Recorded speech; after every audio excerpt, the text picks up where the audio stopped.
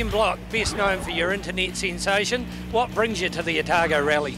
Well, I first did this rally back in 2007. It was only my third year racing, and I had a deal to come down here and race part of the championship. And I knew how amazing these roads looked on camera, so I wanted to come down and visit them myself. So I did 4 events that year, and it was a really big learning experience. But I enjoyed this event when I'd come down here, but I ended up crashing out before the end, so I wanted to come back and try and finish it.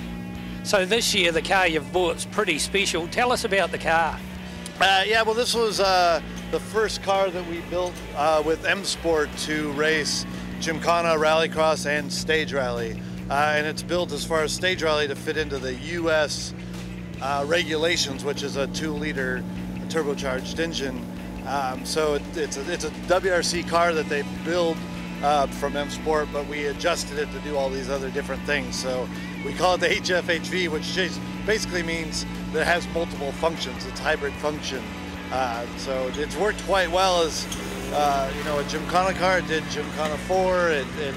It's done a bunch of Gymkhana demos around the world. Raced Rallycross for 1 season, and now we just use it mainly to do stage rallies wherever we can around the world.